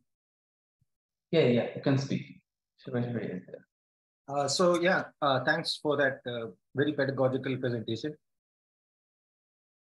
My question is that, I mean, as far as I know, that nobody has managed to implement the GKP code in an optical system. Is that true as of now? Yes, to the best of my knowledge. Okay. Okay. And like, I mean, why is it so difficult? You know? Yeah, it's a great question actually. So GKP state is again a non-Gaussian state. Okay, and as I mentioned, to construct a non-Gaussian state, you have to explore a Hamiltonian, which is of cubic order or higher. So you have to work with high level of non-linearity, and this non-linearity is missing, not missing. I mean, it is hard to generate in optics and sonic systems.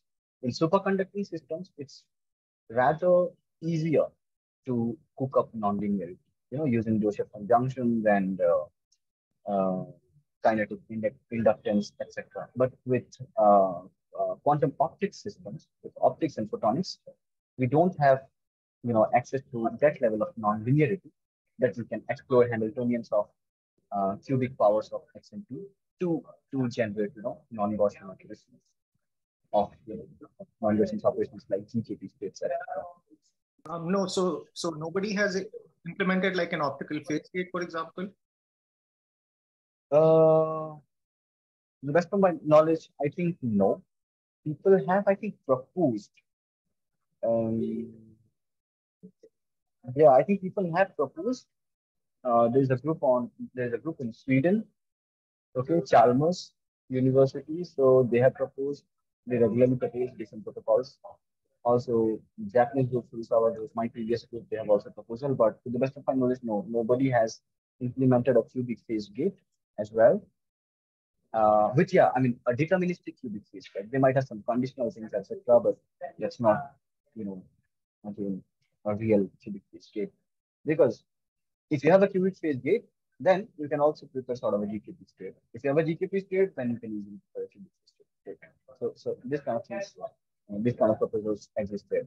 Because cubic phase gate is again a non-Gaussian gate. So yeah, I think the phase gate is the main obstacle. Sorry. The cubic gate, the phase gate is the main obstacle. It's not a phase. Yeah.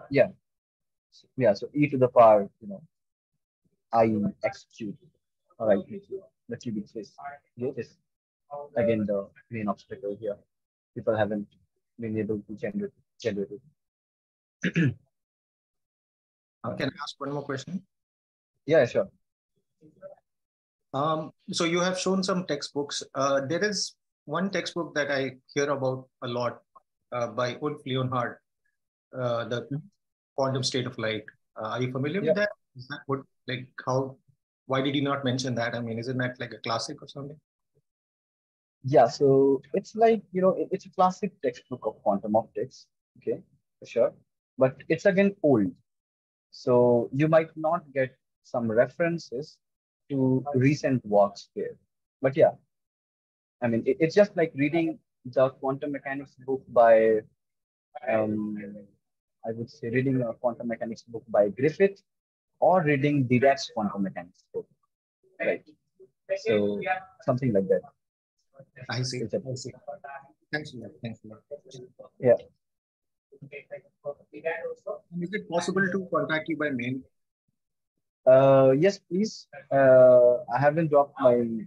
I can put my email ID in the chat here, but I'm also readily available on LinkedIn, so you're welcome to write to me there. Okay, LinkedIn is fine. Yeah, I've also dropped my email here, in the chat box. Can I ask a question? First of all, thank you for delivering a nice tutorial. Could you please inform in which book paper I can find comparison table between discrete and continuous variable states? Yes, yeah, I also saw your chat. So this paper I mentioned, this towards large scale fault tolerant universal computing. Okay, this paper, and also the references therein, and also in this book you will find the comparison between DV and CV. Thank you. Yeah. Is there any other question? Someone else? I have a small question. Can you also tell me that reference that can differentiate between the, like you mentioned that quantum information theory, like we use some class quantum gates like hard mode control node gates, but in Q modes it's very different. It's a little bit like unfamiliar. I don't know what is exactly that one. So can you just tell me the some reference book so I can just go to quantum information theory to quantum modes, I mean Q modes, a gate that we are using in quantum optics. Sure, Nitish. So this is the book, Optical Quantum Information Processing. So it nicely distinguishes between qubits operations and Q modes operations. But yeah, just remember that in this book they called Q naught, QUNAT, Q nats instead of Q modes. I don't know for what reason, but yeah, that's what they do. But yeah, this is an excellent book for that. Okay, thanks. Welcome.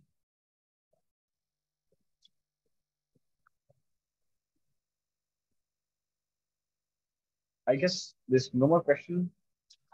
I also think so. So thanks again, Shoj Bhaiya.